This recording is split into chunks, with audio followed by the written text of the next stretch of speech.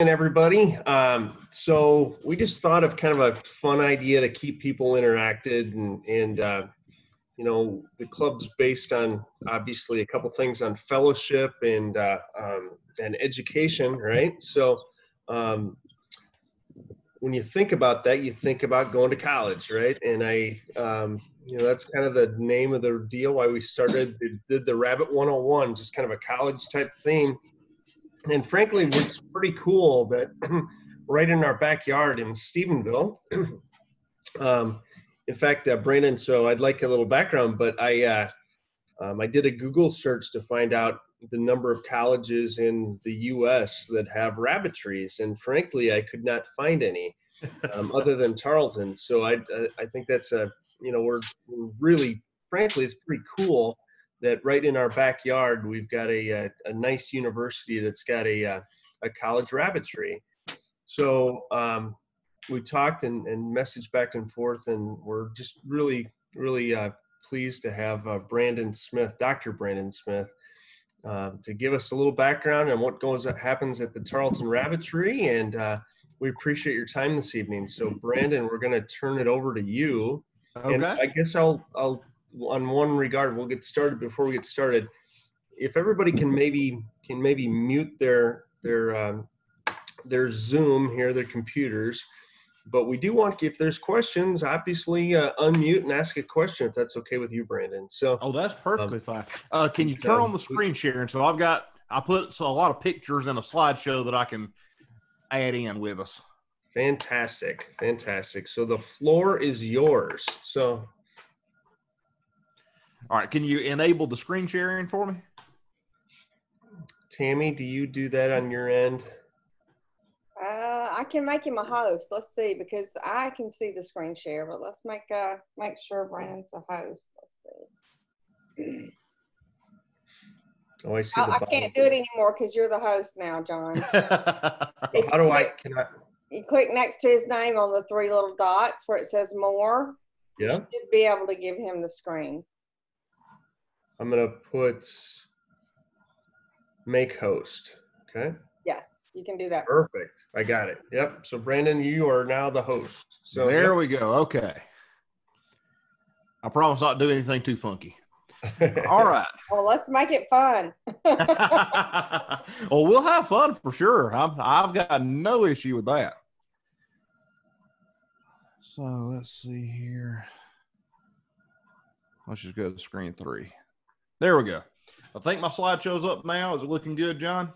It is. Absolutely. All right. So, John, I appreciate the invite and I appreciate the introduction. So my name is Brandon Smith, and forget the doctor thing. That just means that I was too stupid to quit going to school for too many years. That's about all that title means. But John invited me a few weeks back. We connected through Facebook and asked me if I would be interested in coming in, telling a little about myself, telling a little about what we do here at Tarleton. So I put this together. Hopefully it's informative, and anytime during this, stop me, ask me a question, tell me I don't know what I'm talking about. I'm open to any of it.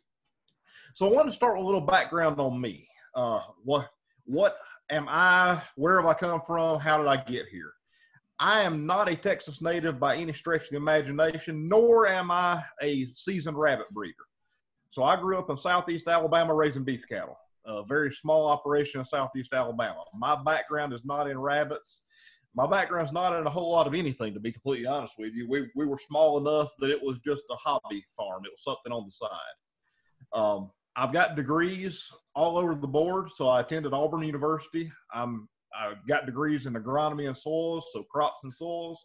Got a degree in animal sciences. I went on to the University of Arkansas, got a degree in ruminant nutrition, so specializing in cattle and sheep, and then finished up at Texas A&M with a degree in agronomy. So I went back to the crop side looking at grasses. That's how I figured out about Tarleton. I had never heard of Tarleton or Stephenville, Texas, till I got to Texas A&M. And turns out that one of my professors that taught me when I was at Auburn became the department head here at Stephenville. So when a position came open, he shot me a message, said, "We'd like for you to apply." And I said, "Absolutely, please. I'd like a job and I'd like gainful employment." So that's what got me here. What you're more interested in, though, is the rabbitry. So how did we get our start? I start out within the beginning. Like I said, I have no background in raising rabbits. I had never been around them. Can't say that I had even really handled one until we started this operation. I'm a trained animal nutritionist, and my job when I got here was to teach students about animal nutrition. That was the name of the game. I took over the animal nutrition course. What I wanted to do when I got in that course was make sure that I did not show favoritism to any one species. I wanted to make sure that I covered everything across the board and the students were getting everything they could, which means that rabbits came into my discussion. It was something that we didn't study a lot when I was in school, but I wanted to make sure our students got it. And that kind of planted the seed in my head. The more I would teach about it, the more semesters we would go through talking about it, the more interested I became. And you start teaching about digestive systems and the ins and outs and some of the peculiarities of the different species. And rabbits really started to pique my interest. So I've approached my department head and I said, okay, this is something that I've started to develop an interest in. Is this something we can do? And the answer I got was the bureaucratic political answer of, if you can make sure that it doesn't cost us any money and we don't have to do anything with it, go for it. And so that was what we started. So sometime around my second year here, I started putting together business plans on what could we do to bring a rabbitry to Tarleton State University. And John, I did the same thing you did. I looked up and said, how many universities have a rabbitry? Best of my knowledge, now at one time there were several. Best of my knowledge, there are either 3 or 4 in the nation right now, including us. One is Kingsville, Texas. So Texas A&M Kingsville has one. Does Texas A&M Kingsville, don't they have their own specialty breed or genetics? Is that correct? Is that right? That is. They developed the Altex. So one of the professors down there used to teach at Alabama A&M and then moved to Texas A&M Kingsville. So ALTEX, he put together the Altex breed. And apparently he got a little bored with that. They sold out of those, and then they developed the TAMUK line of New Zealand rabbits. So they're supposed to be a heat-tolerant line of New Zealand's. That was kind of where I got my university rabbitry inspiration, was Dr. Lucafard down at A&M Kingsville. He had made it work successfully. To my knowledge, there's a rabbitry at one of the universities in Ohio. Oregon State used to have one, but best of my contacts have been able to tell me they're out of it. So Tarleton, we've come into our own. We're kind of setting the stage because we're one of the last active rabbitries. Even Kingsville's rabbitry is no longer active in research and teaching. It just still exists. So we've moved into the stage where we're the newest guy on the block, but we're also the last of the breed. We're the last ones out there that are still doing this actively. So that's where we got the idea. That was where the idea was born. We wanted to establish rabbits as a species that we could use for teaching, for research, and for outreach.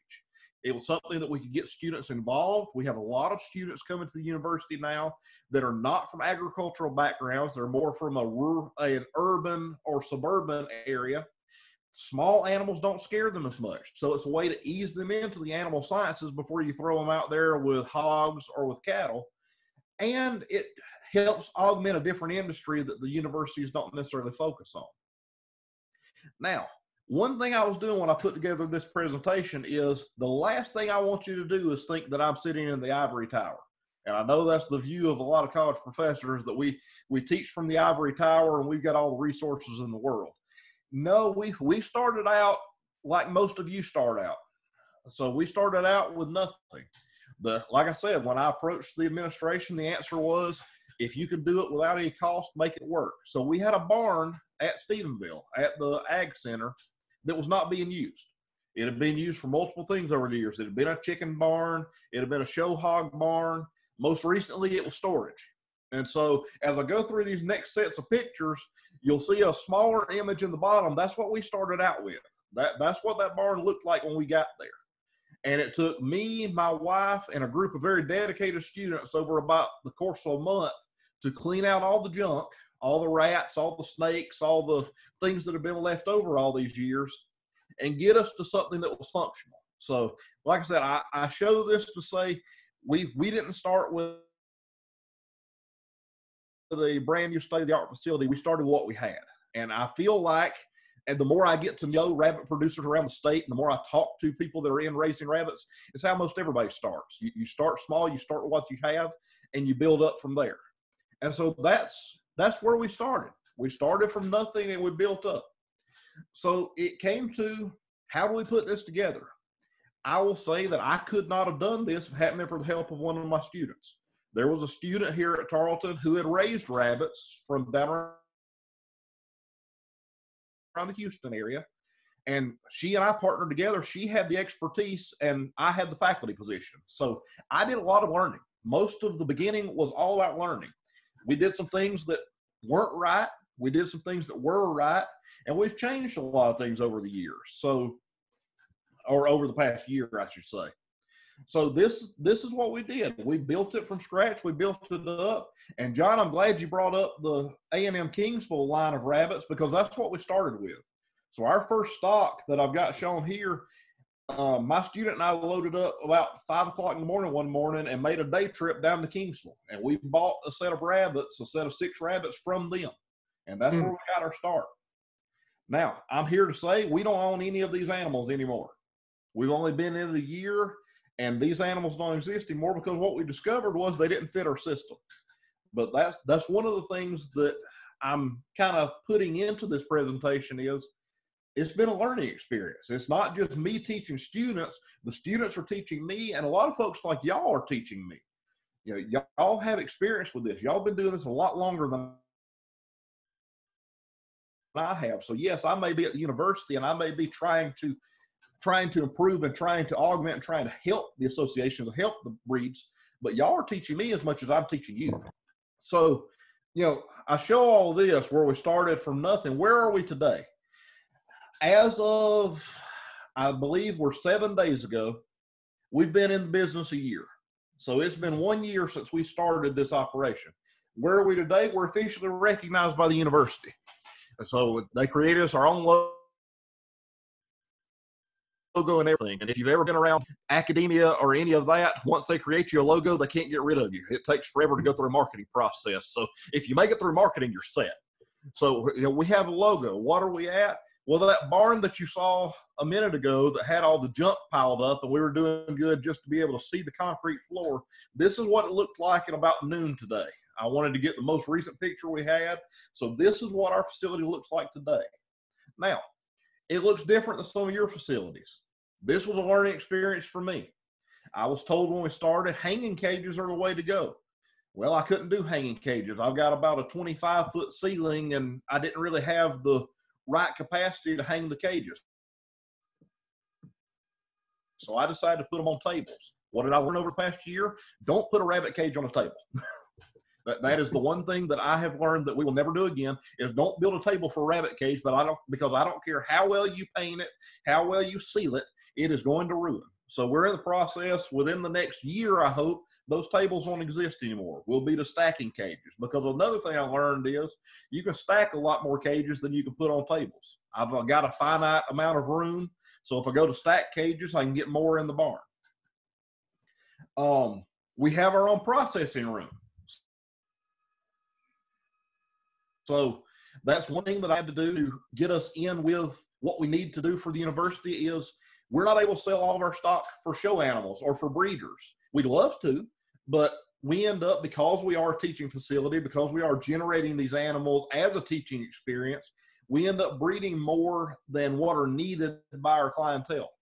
So I submitted paperwork last week to the state of Texas to get a poultry and rabbit exemption. As long as, cross my fingers, but as long as that goes all right, within the next month, we should be able to process on site. So that'll be another way for us to move animals. I did make sure that we got registered. Go ahead, John. What's your plan on how you gonna sell them? Are you gonna sell them for meat then locally, or what is your hope?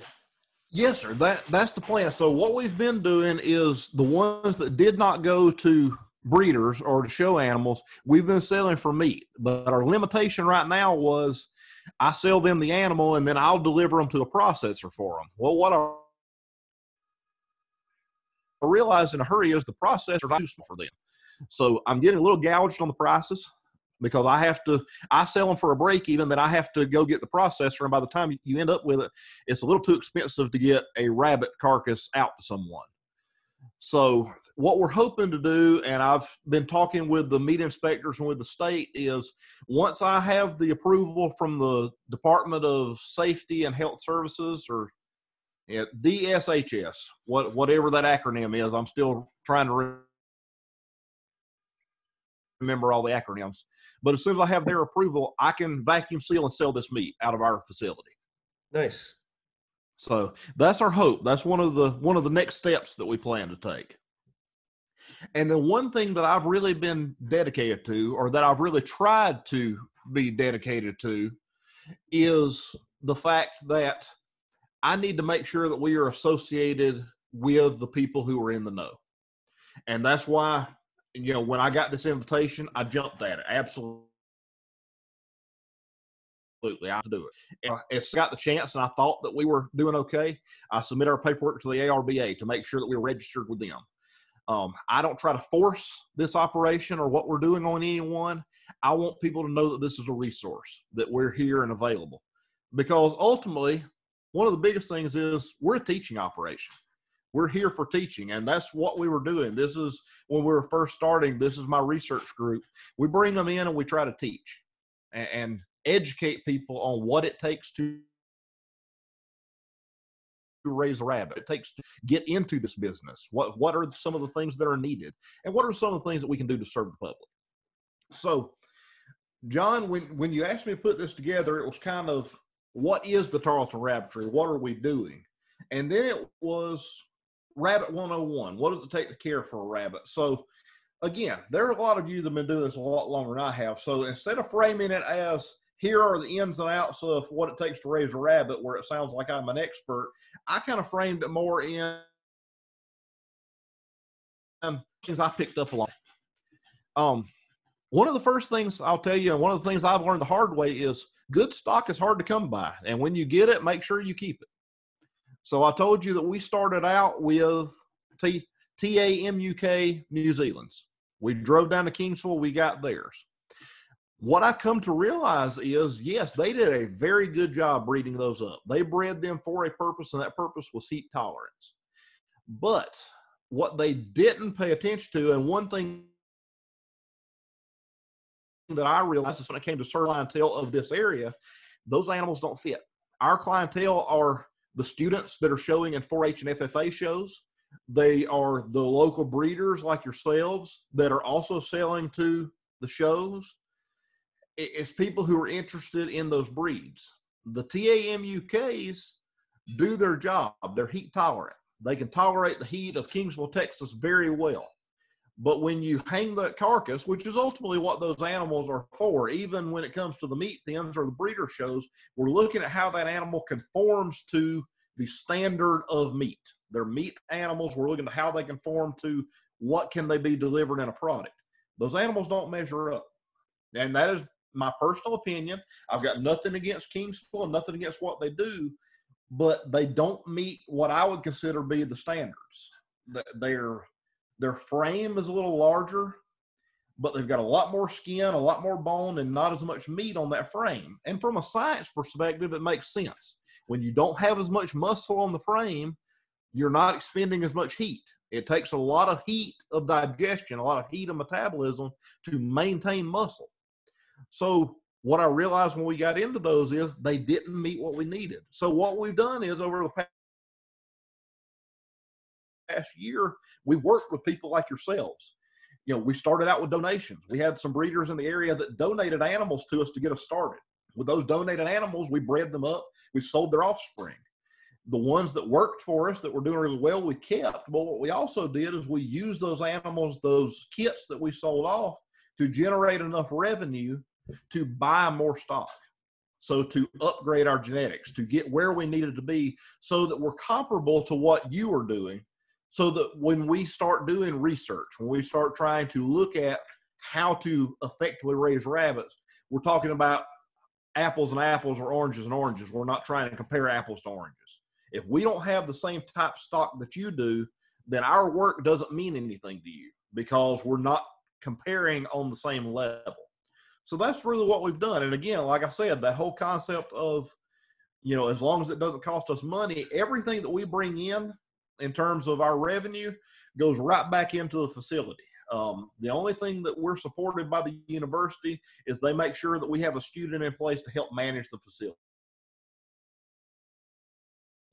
Everything else is, if we sell it, it goes back into supporting the operation. So good stock is key. I feel like we've moved in some good stock. So I ran the county show circuit this past year. I learned a lot about showing rabbits that I did not know at the time. I sat in the barn and I talked to folks, and that's one thing that I've learned is a lot of people look to PhDs as the experts, and I think it's the other way around. The PhDs are just in an area where we can do something for you. You're the experts. You're the ones who know what's going on, and you're the ones that I need to learn from. I need to listen to you on what you've done and what's worked and what hasn't worked, and maybe I can put some science behind it and figure out why something didn't work or why something worked better. So that's one way that I approach things. And so the stock becomes a big deal. One of the things that I have focused on heavily, very heavily over the past year is climate control. And, you saw the barn, you saw the facility, and it's been, like I said, it's been a poultry barn, it's been a hog barn over the years. It's not HVAC controlled. It doesn't really have ventilation. It's a metal barn. It is a metal building. That's all it is. So when we started out, it's got window banks on each side. We get a lot of light coming in and a lot of heat coming in. So what we did for the most part is what you see here. Home Depot happened to be running a sale on no-name portacools, no-name swamp coolers. That's where we put our investment. We had 3 swamp coolers running in the barn. And then what you'll notice if we go back several slides is we've got a lot of these box fans. So we bought Walmart out in box fans and we ran portacools. And all we were doing was trying to get airflow. If we could get airflow, that's what we wanted to do. So that airflow has been key for us. One thing I realized, and one thing that we've added in, is if you notice this middle picture, I recently did a Google search for vinyl curtains, just outdoor livestock barn curtains, and found some fly-by-night website. So I say fly-by-night, they're actually pretty good. I've been very appreciative of them, but Covers for All. And we spent about $200 or $300 and got white vinyl curtains to cover all of those windows. That's been a game changer for us. That little bit of change has made management of that barn in the middle of summertime a complete 180. You'll see here, I keep these big wall thermometers on the walls of the rabbitry. This time of year last year, we were battling temperatures inside the barn pushing 90 because there was just no way to get the heat out. We could not get the heat out. Our breeding tanked nearly zero. We were having no does take. Now we've got 95-degree days. So when I walked in the barn and took this picture of the thermometer, it was about 93 degrees outside and we just had hit 80. So, I mean, it was, to say comfortable may not be the exact term I would use, but relatively speaking, when it comes to livestock operation, 80 degrees inside a metal building heading into July, I would consider to be decently comfortable. So climate control has been one thing that I've come to realize and come to appreciate. And that's something that I'm kind of adding in this Rabbit 101 system is we haven't done it in a way that would require you to go in and completely retrofit a barn. We didn't have the money for it, and I'm assuming, if you're like me, you don't have the money for it either. We've put in very little investment, but it's those little things. It's those little incremental changes that we've been able to put in that have changed our game. We've gone from, like I said, this time last year, our conception rates were close to none. If we bred 10 animals, we might expect 1 to take. Now we're breeding 6 animals on the first of every month, and I think in the past 3 months, 1 is missed. So, I mean, it's a big difference, and it's changed how we operate. Part of that may be the stock. Part of it may be climate control, but it's all in that management aspect. It's all tied together. One thing I've learned a lot about, and this kind of ties into the rabbit production, it kind of does. I think it really does. Supplementary income. if it were up to us running this barn only on the rabbits we could sell, we would have gone under after about 3 months. So, it just wasn't working. We don't have the year-round demand for the animals we're producing. Like I said, we're initially a teaching unit.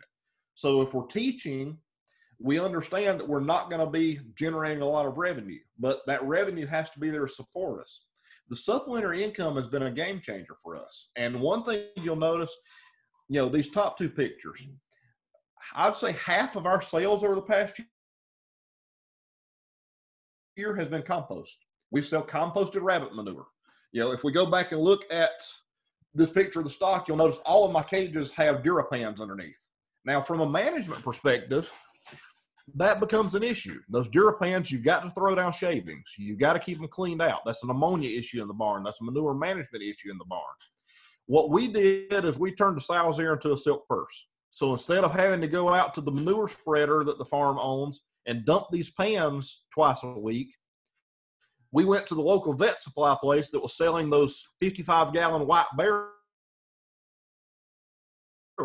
for $1 a piece, and we bought as many as we could fit.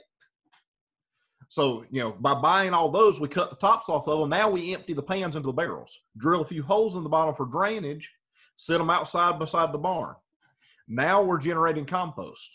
Doesn't really take a lot of extra effort on our part. We've got to clean those pans anyway. Now, from my perspective, I have students to help with this, so the labor doesn't become as much of an issue, and that may be a limiting factor when it comes to other operations. But it's allowed us to move into a different market. The people who may not have bought stock from us for breeding or may not have bought rabbits from us for show, come spring gardening season, we've been selling compost by the 55-gallon barrel. So we've hit a different clientele, and we've expanded the operation into something different. So we've taken a rabbit breeding operation, a breeding colony, and we've turned it into more of a holistic operation. We're kind of able to say that we're close to a zero waste facility, because what waste we are generating, we're trying to move it into a different operation. And the other thing is what you were asking about earlier, John, the processing.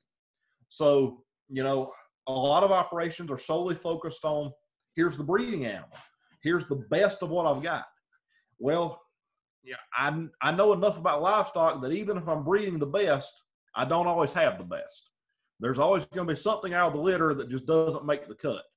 When I've got folks coming in for show season and looking at animals, I looked at one today. It's a good looking animal. One ear flops over. Well, that floppy ear is not going to be the first one picked out of the litter. So by sending in that paperwork to the state, a 4-page document that all it requires is I've got a facility that I can make sure is sanitary. By doing that, I've moved into another operation. Somebody that may not want to raise rabbits is willing to come by and pay $20 or $25 for a whole rabbit to be able to put on the grill or put on the smoker. So that supplementary income has allowed us to, one, look at the whole operation. Again, I'm teaching. So if I'm teaching students, it's not necessarily selling the best of my animals. It's how do I turn this operation into a holistic operation where I'm looking at all aspects. By looking at the supplementary income, I'm taking into account that my number 2 animals or my second tier animals or my third tier animals still serve a purpose. My manure management plan is no longer an issue. It becomes a benefit. And that kind of rolls us into, we've been able to tie in a marketing plan. And that's one of the things, like I said, I've taken what I've learned in raising rabbits, and I've learned that the actual raising of the rabbits is a small portion of raising rabbits. Once you kind of get that down, yes, there are going to be some hiccups. The management side is going to be hiccups, but there's a whole lot more to raising the animals than just raising the animals. So the marketing plan has been a big deal for us. Getting our name out, getting to the public. John, the same way you found us. The fact that we're on Facebook and you were able to contact us and shoot messages back and forth. That marketing plan has been big for us. Ag teachers become our big deal. So it's not what you know, it's who you know. We may not know the most about raising rabbits, but we know enough people that can put us in touch with enough people that it started to put us in a place where we can start serving the public. And that was one of the big things that we put together. Now that marketing plan ties into a social media plan. And that's again where we have a presence. Your Black Land Prairie group has done a good job of this. So y'all have a pretty decent presence. One thing we did is we tied in, we have a setting for every day of the week. Now, I will say during this past spring with all the different issues that popped up, we were not good about following this plan to the letter. So we've got to do some revamping for the fall, making sure we stay up on our posts. But it almost becomes a full-time job managing the social media presence of the barn. But by managing that social media presence and getting people that are following us, it's allowing us to get out there and talk about what we're doing, talking about what we can do for people and what we are doing for people. The biggest thing that I've seen, and this is a big thing because we are a university and because we do have to maintain a certain set of standards, but it's one thing that I've been able to teach producers. One thing that I haven't seen as well is our record keeping. And I know producers keep records. So I know y'all keep records. You're breeding animals. You're selling animals. You have records. To what level do you have records? Do we go overkill here at the university? Probably. I will say that we are probably overkill. Every animal in that barn is weighed once a week. So if they're a breeding animal, if they're a kit, if they were born today, they're weighed once a week. It allows us to track who's growing the fastest. Is there a certain combination of buck and doe that's producing the right litter? Every animal that comes through our barn has a birth weight. So the day they're born, they get put on a scale. I want to know how they're being born. I want to know how small that runt is. Is that runt half the size of the rest of the litter? If so, it may not make it. Do I have a doe that's putting out? One thing that I noticed this year, we had a doe that was throwing animals so big, I'm fairly certain she ended up with dystocia. She was throwing kits that were 2.5 ounces apiece. All the rest of my does were throwing kits at about 1.5 ounces. It made for great pictures. It looked like we were raising monster babies, but it was overkill. Any of you that have been around the cattle business, it was kind of like putting a Charolais on a heifer. You just don't do it. They're a little too big. So those are things that we're following. We end up with health checks every week, and that has been a big thing for us. We do that from the perspective of we have to follow university compliance. So I have to show that if something happens in the barn that I'm treating it. It was something that grew out of necessity, but we've turned it into something that we can use for teaching and for showing producers. So by putting every one of those does and bucks through a health check every week, we catch things early. Things that might have grown into bigger issues, we catch really early. Ear mites, knock on wood. And I am knocking on wood for sure because that's something that could change tomorrow. But ear mites have not become an issue in our barn because at the first sign, we've got it. We don't end up with a full infestation because we're inspecting those ears every 7 days. So, the first sign of a little crust, we know that we're catching it. Hernias, before they become an issue and we end up with an animal that might die from it, we can tell when it's a small button. Teeth especially, when we end up with malocclusions. Malocclusions seem to be the one thing that we battle the most. We can start to see when those teeth just start crossing. They don't have to get fully out of line. We can catch them early enough that we clip them, and before they have to be ground down, we've corrected that issue. We've got breeding and kindling records. The standard in the barn right now is they've got 3 shots. And that's something that I brought from the cattle world over into this, is if she's been put with a buck 3 times and she didn't have a litter, she's gone. She's of no use to me. The answer I give my student that helps me manage the barn is she's not earning her keep. She's not paying her way. And I can't afford to keep paying an animal that didn't pay her way. So, that's really the overview of what we do, things that I've picked up along the way. The reason I started it was from a research perspective. I was really curious. I love to compare species, and I was really curious about what could we do in terms of rabbit research. If you search the papers, so I'm an academic. I search the journals.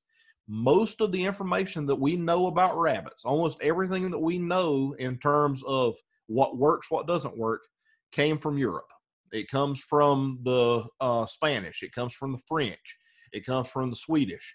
very little of that research has been done in the U.S. So does it hold up? Are we doing something original, or are we going to win the Nobel Prize? No, I like to take what one of my professors said in undergrad. The only way I'm getting a trip to Switzerland is if I buy a ticket. They're not calling me for the Nobel ceremony anytime soon. We're repeating research that's already been done. We're starting some research this fall. I've got a student that's looking into artificial insemination of rabbits. They've already investigated a lot of that in Europe. What we are doing, though, is there's a lot of difference in what happens in continental Europe and what happens in America. There's difference in climate. There's a difference in species. There's a difference in management techniques. So what we're trying to do is take that research that's been done, move it over to the U.S. and see, does it still hold true? So we're here for you. And that's kind of where I'm moving to the questions section of this presentation. Is the whole purpose of this operation. We don't exist in a bubble. We don't exist just for the students to learn about rabbits, just for the students to learn about livestock production. We don't exist just so I can publish some research papers. One of the ways that I sold this plan to the university was, I want to serve you. If the ARBA or the Black Lion Prairie Rabbit Breeder Association or the Texas Rabbit Breeder Association has a burning question, y'all contact me. Like I said in the very beginning, I'm not Dr. Smith, I'm Brandon. Reach out to me, ask me the question. If there's something we can do to help or something we can investigate that's going to help you, that's what we're here for. That's why we're one of the last remaining rabbitries in the nation, the newest and the last. Brandon, fantastic. That's very cool. That is very, very cool.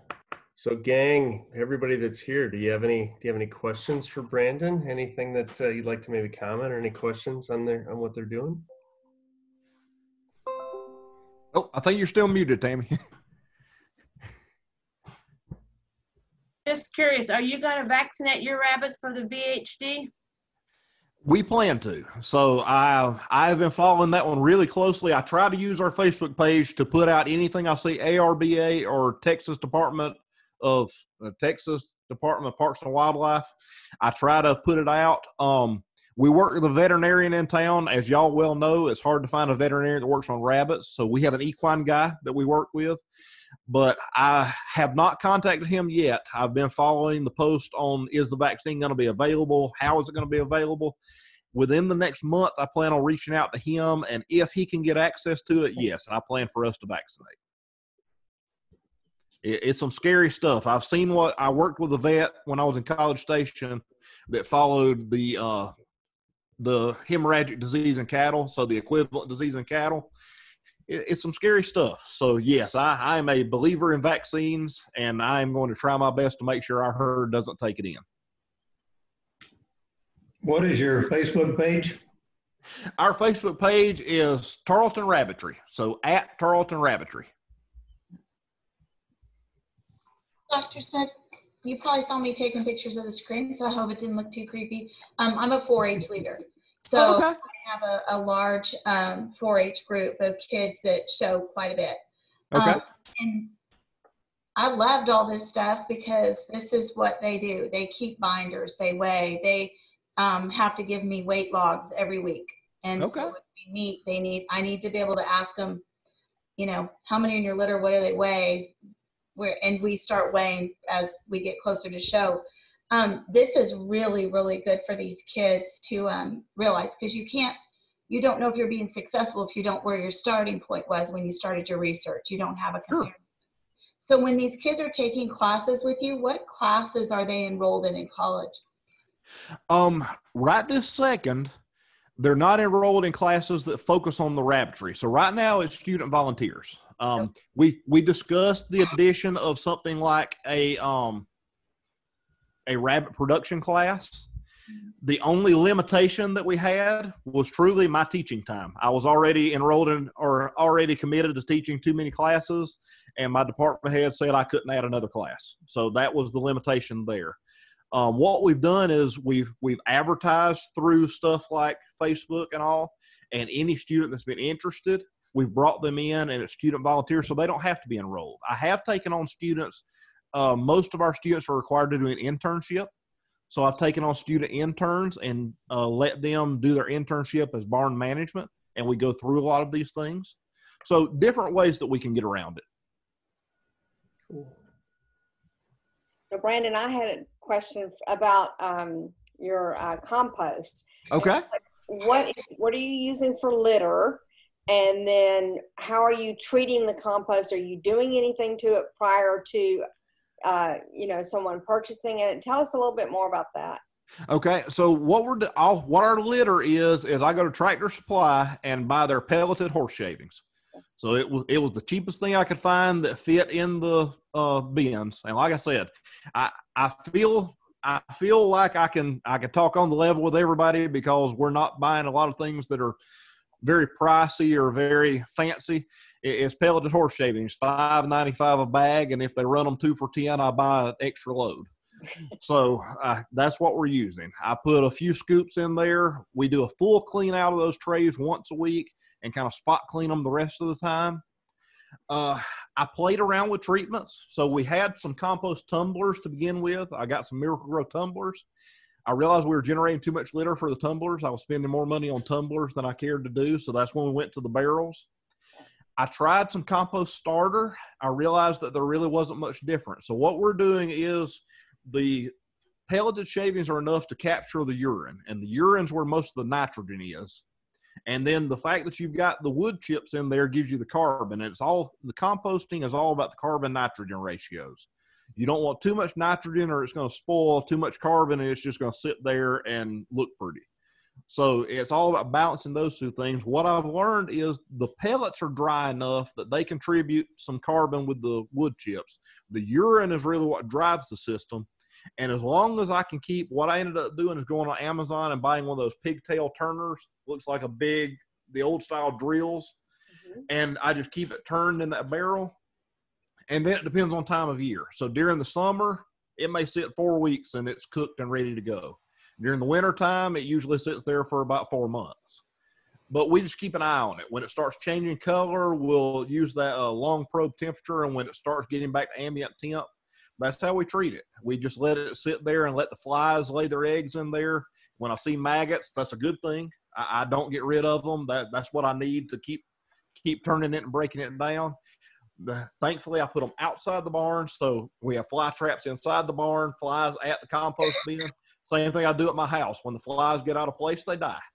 As long as they stay and do their job, I'm okay with them. When they get out of place, they're now a nuisance. So in the summer, go ahead, Tammy. Summer it takes about 4 weeks and then it's ready to go. And then who are your buyers and what are they using it for? My buyers, like I said, I advertise through Facebook. Most of them are gardeners. One of the few benefits to COVID and people working from home is people started gardens this year. Yeah. And so we were loading up barrels at a time. We ended up, and I've always done bulk discounts. We used to bag them up in smaller bags, and then we moved to, okay, if you buy some bags, and then it was, if you need a barrel, but it was volume discounts. And we had folks come in and we were loading up 2 and 3 barrels for them.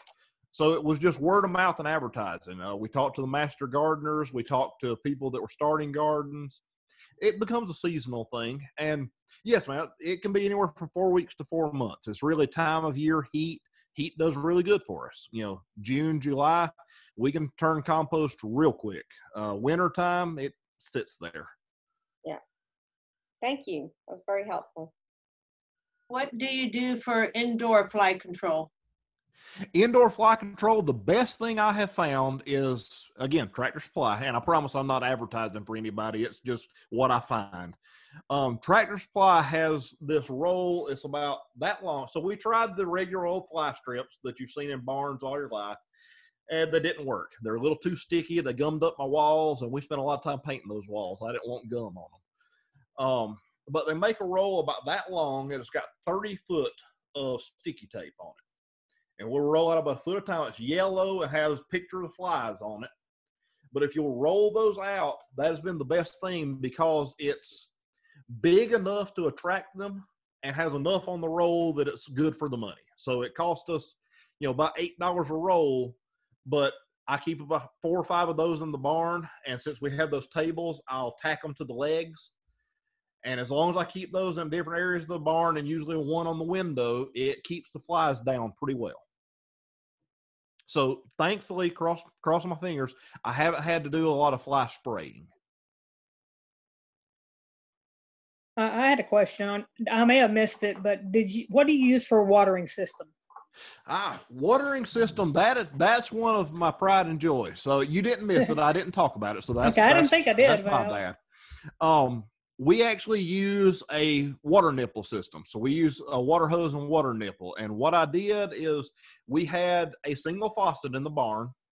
So I went and got one of the 4-way splitters that you can pick up at any of the hardware stores.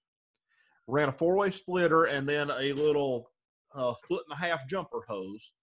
And we end up ordering our water system through KW Cages. We got their system. They've got a regulator that dials down the pressure. So I think the pressure coming out of the hose is around 30 PSI. Our regulator drops it down to about 3 PSI. And then we got, I think we ended up with a 3/8-inch hose that we ran through the barn and just ran tees down all of our lines of cages to the automatic water nipples. We tried bowls for a little while, and the rabbits were a little too curious. We ended up with a lot of overturned bowls and a lot of nobody with water. I think everybody's smiling because a lot of people have dealt with that just like you did, right? And it's the same kind of system. So, yep. So I swear by that system. The only time that we have an issue is we are on well water at the farm. So about 3 times in the past year, I get a phone call that says the pump's out. And that's why I keep, so the, you go to Walmart or Ace and they've got the big water cooler jugs. I keep 2 of those on hand in the barn so that if the well ever goes out, I've got fresh filtered water in those water coolers that we can then put into bowls. So I've got a backup system if needed, but I try to avoid it. Right. Okay. How many rabbits do you currently have in your rabbitry? So we were set up initially to handle 12 does and 6 bucks. And the plan was to start there and grow. As we cycled out from single row cages to stacks, we could grow as needed. Right now, between does, bucks, and kits, I believe our last count on inventory was 101. So we finally got into a system, and our system fits most of the shows for our clientele, but we breed half of our does on the first of every month. And that means that our kindling is we usually have some go on 31, but most of ours are on day 32. But if we breed on first of the month, then we have kits around the second or third of the month, and we go on a 28-day weaning. So if we wean at 28 days, then half are getting weaned and half are being born at any given month. Keeps us in the cycle where we've got enough animals at all stages. Can you talk a little bit about what you're feeding and why, and then does that change over the rabbit's lifespan or time of year? Sure. What we are feeding is Petrus. So we actually contacted Joel and Jane Petrus, and they have been supplying us with feed for the barn. Why we did that, I asked around. I asked folks what they were feeding, what their experiences had been, what did they like, what did they not like. All of our rabbits came in, they had been on different feeds, so we fed a little of everything. We fed ADM, we fed, oh Lord, we've kept a bag of something in the barn at all times because we've had to transition them off. Like I said, most of that was word of mouth. It was just, that was what I was told by some folks, and we've had good luck with it. We don't change our feed based on stage of life. What we ended up with is by feeding the Petrus 700C, and like I said, by training, I'm a nutritionist, so that was my most fun part, was examining all the feeds and seeing what we could do. By using the 700C, it's got enough fiber and enough protein that it hits all of our life stages without having to change. The only thing we change is amount. So our bucks stay on about 4 ounces a day. And we have a scale in the barn. We weigh out feed every day. So instead of it being volumetric, we're actually doing weights. So they're on about 4 ounces a day. Our does, when they're pregnant are between 6 and 8 ounces. When they have kits, they go up. And when the kits start eating feed, it's everything they want. We stuck with that.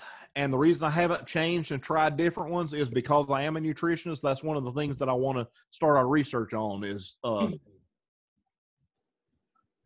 changing feed ingredients. I've got a colleague here at the university that wants to examine forage-fed rabbits. He's an agronomist like one. He's really curious about growing forage on site to feed the rabbits. So that's one thing that we're going to move into is trying to do some feed replacement with grasses. My experience with peach, I've liked it. The pellets are the right size. The pellets are what we needed, and we're not dealing with a lot of fines. One thing that I ended up with when I tried some different feeds is I don't know if it was how long the bag had sat on the shelf or just that particular run, but we ended up with a lot of fines. And those fines would be fine if we had solid bottom feeders, but I ended up with those sift feeders that sift out those fines. So I was weighing out feed, and I knew how much I was feeding because I was trying to calculate conversion ratios, and I was losing most of it to the table. And that was the one thing that I couldn't say. I was losing a lot of that feed and missing my conversion ratio. What percent of protein is that 700C? So I will say that I don't represent any feed company. I don't subscribe to any particular feed. That's just been our experience.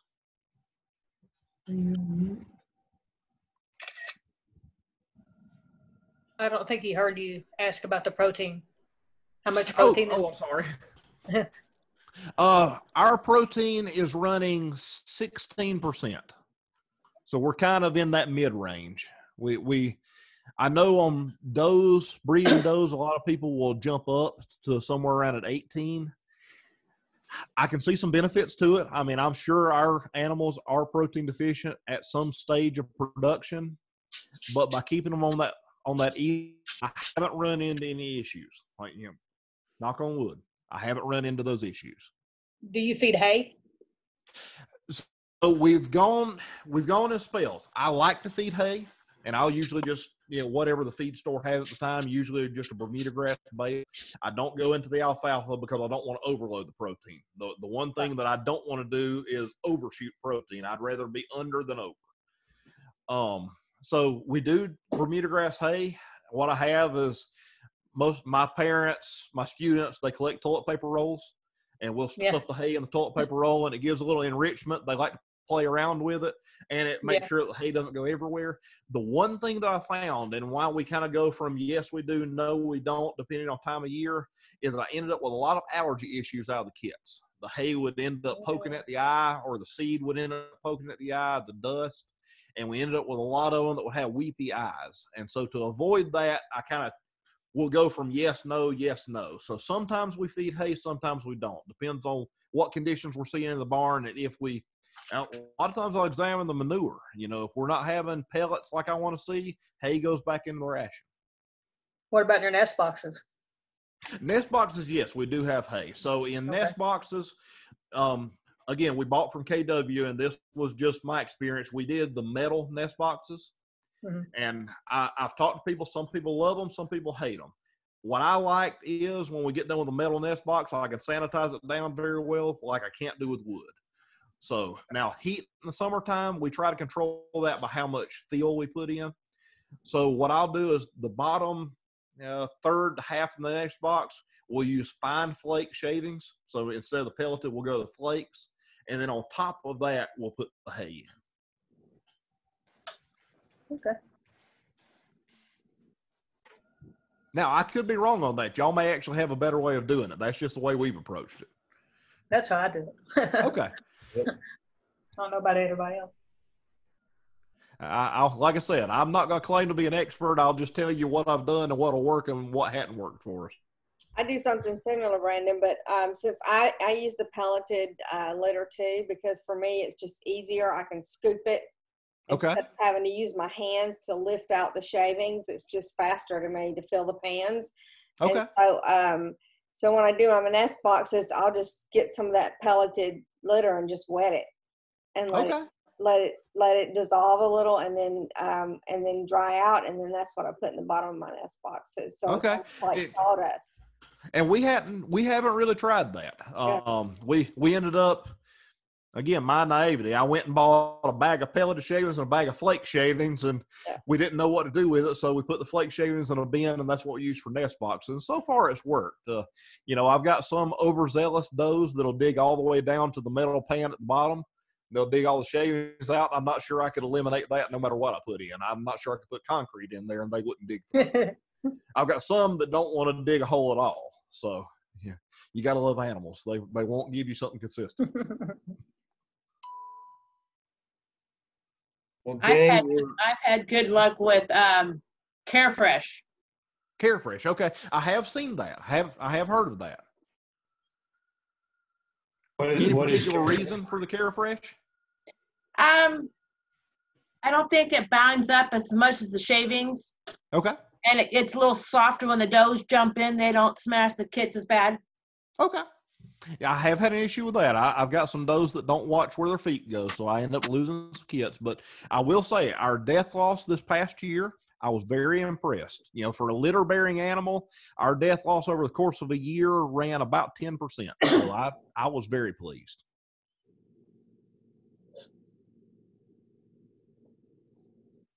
Well, gang, we're about at the top of the hour here. Any final questions for Brandon before we depart? General question, John. Are these being recorded? Because these are really for the 4-H kids and the FFA kids. This is good stuff for them.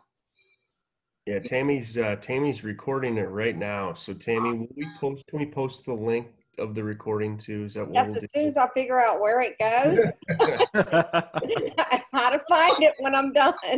Yes, I'll get it posted on our site for sure. And Lori, feel free to reach out to me if there's anything I can do for your 4-H group or your FFA group. I'll be happy to do something just for them. I mean, I'm happy to do whatever I need to. If whatever will benefit this group, I'm here to do it. If that means me driving over and looking at rabbitry, sitting down in a room and talking to folks, doing a webinar or whatever I need to do. Well, it's interesting because what you were talking about is what you have to learn when you start is you're going to start out with something and that you have to learn how to shift on the fly. This is working, that's not working. How do I adjust? And not get frustrated. You just learn from it and you make it better, but don't get frustrated.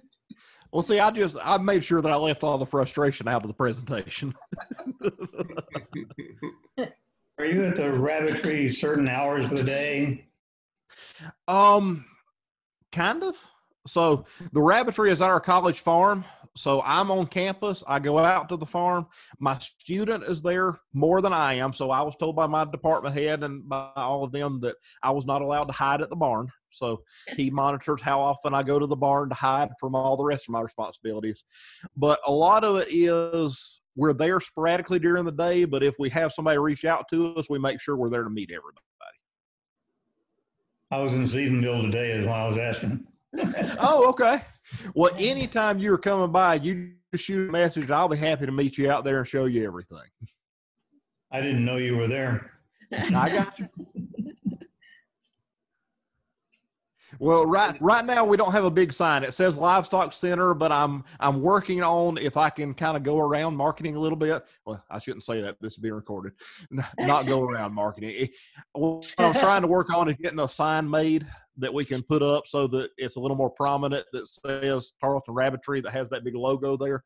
But right now it says Livestock Center and there's a itty bitty purple sign that says Welcome to the Bunny Barn. Well, Brandon, this has been really nice. I mean, I really, really appreciate, just like real world plus some research. I mean, it's pretty cool stuff what you're doing there. And on behalf of our group, I thank you. Right. So it's really, really nice of you. And we will lean on you. Yeah. You asked about, relationship with some of those ag teachers and 4-H groups. We'd like to kind of work together on that kind of stuff. So thank you. That sounds great. Anything I can do to help. And you're welcome to lean on us if you need anything. I appreciate that. Thank you. Yep.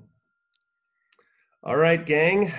This is the first one down. So great to have everybody together. So good deal. We'll next week. And Brandon, we're going to have another one next week, and that one's going to focus on biosecurity, right? So Very good. Ann brought up the RHDV2 earlier, and that's something we're going to focus on next Tuesday night. All right. Very good. I'll make sure to be here. They do. Sounds great. Thank you. Thank All right, you. everybody. We appreciate it. Thank you very much. Thank Have a y'all. good night. Thank you. All right. Bye.